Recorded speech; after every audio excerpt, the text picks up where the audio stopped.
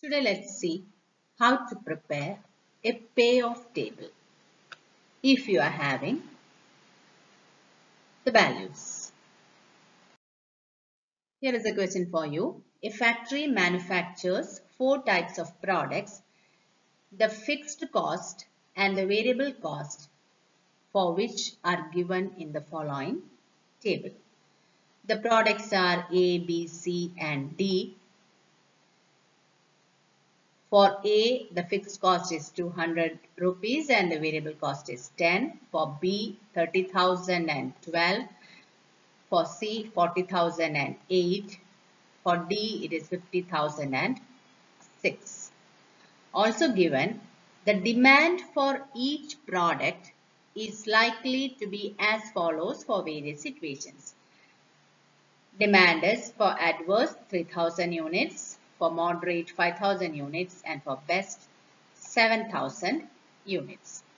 If the sale price for each unit is rupee 30, that is also given. For each unit, the selling price is rupees 30. Prepare the payoff table. So these are the values which you are having, and from these values you have to prepare the payoff table. Let's see the solution. Assume S1, S2 and S3 as the 3 states of situations, namely adverse, moderate and best. The payoffs calculated in thousands of rupees are as follows. That is, you are having the fixed price and the variable price, right? So from that you have to get the payoff values.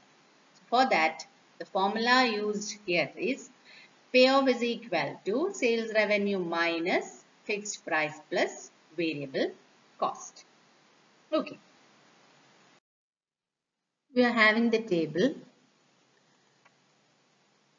A, B, C, D products, fixed cost and the variable cost, and we are having the demands and we are having the formula, right? So we know that the payoff table will be having rows and columns, okay? And here the strategies are S1, S2 and S3. They are the strategies. And the actions are A, B, C and D. They are the actions, okay? So the first cell of the payoff table, that is S1A. Okay, S1 and A. This cell is S2A. This is S1B.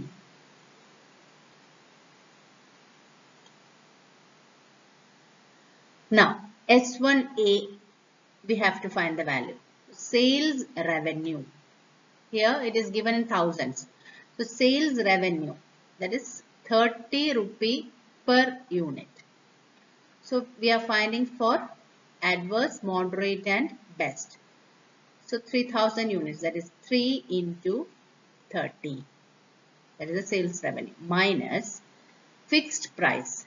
So, for A, the fixed price is 20,000. So, 20 plus again the variable cost. Variable cost per unit is 10. For adverse, it is 3,000 units. So, 3 into 10. Okay. So, that is 40. Then S2A.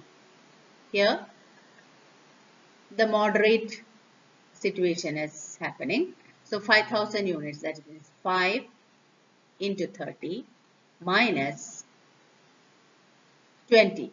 That is the same fixed price it is having. So 20 plus 5 into 10, and that is 80. So for S3A, best situation, so 7,000 units. So 7 into each unit 30 rupees minus 20. 20 is the fixed cost. So 20 plus 7 into 10. Okay, that is 120. The next is S1B, S2B and S3B. See again the same thing. Okay. That is 3 into 30 minus, here the fixed cost has been changed. Fixed cost is 30,000. So 30 plus 3 into 12, the variable cost. Okay. So same way S2B and S3B.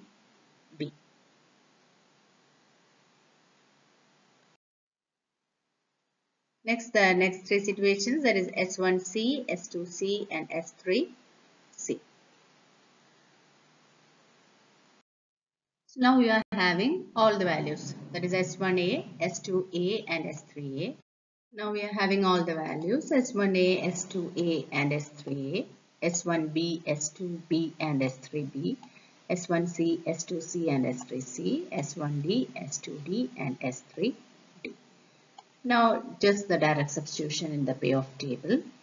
S1, S2, S3 are the events, A, B, C, D are the products. Direct substitution S1A, that means the first cell, enter the value 40, S2A, that is 80, S3A, that is 120, S1B, that is 24. So same way fill the whole payoff table. That's it. Okay, it's a simple method, an important question. Hope it was clear for you. Thank you.